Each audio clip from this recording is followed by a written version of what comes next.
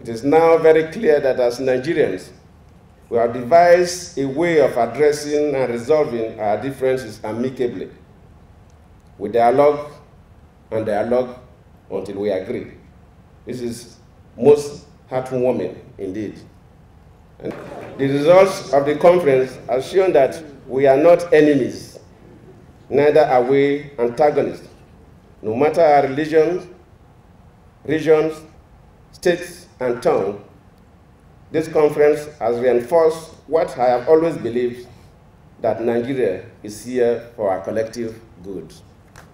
You have done your patriotic duty. We, the elected people, must now do our own. As I receive the reports of your painstaking deliberations, let me assure that your work is not going to be a waste of time and resources.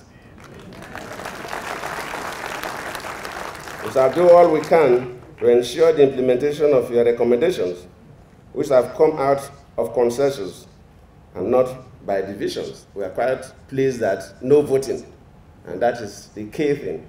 So if 492 eggheads, respected leaders from this country have come up with these documents, these reports, definitely those of us in the executive arm of government and the parliamentarians will respect these reports.